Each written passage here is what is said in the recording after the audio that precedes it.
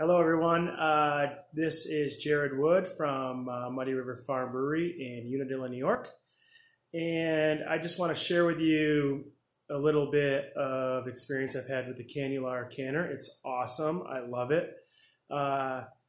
Except the cans are super expensive. So I sourced some real 16-ounce cans from a mobile canning outfit near me, and I slightly modified the Cannular. Really simple, took me 2 seconds. So I just want to share with you how easy it is to go from a 16.9 ounce Cannular fresh can to a regular 16-ounce can that you can get from a can distributor. So I'm just going to swap this camera around. Maybe. Let me see here. Actually, doesn't even matter. So as you can see here, here's your Cannular, and there's nothing different. I did not replace this cap.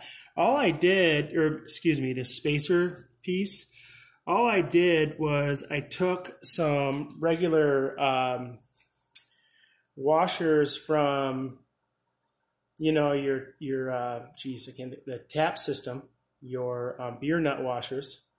And I added 4. You could probably get away with adding 3.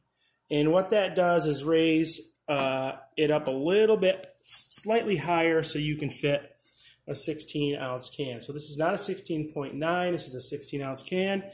And as you can see, it's a little harder to fit in there, but when you close the lid, it works just fine. Spinning it works just fine. And you probably know the rest. So good luck. And like I said, don't be afraid to modify it because it works great. Cheers.